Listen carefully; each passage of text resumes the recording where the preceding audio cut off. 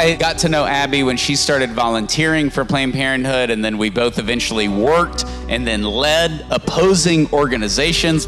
I didn't get involved thinking, you know, I'm going to help provide abortion services or anything like that. It really was under the guise of helping women.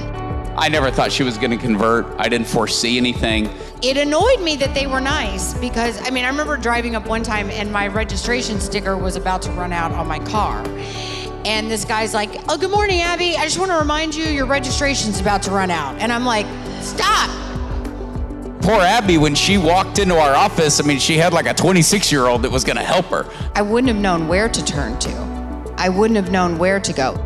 We have to humanize ourselves to the workers, that we're not lunatics and that we actually do care about them, because the abortion industry doesn't.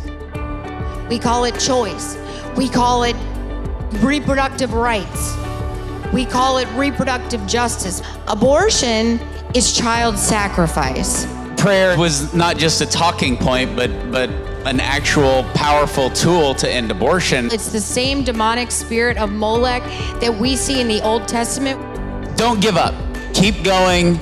Ignore as much of the noise and never apologize for your pro-life position. The Canadian babies have no voice but yours.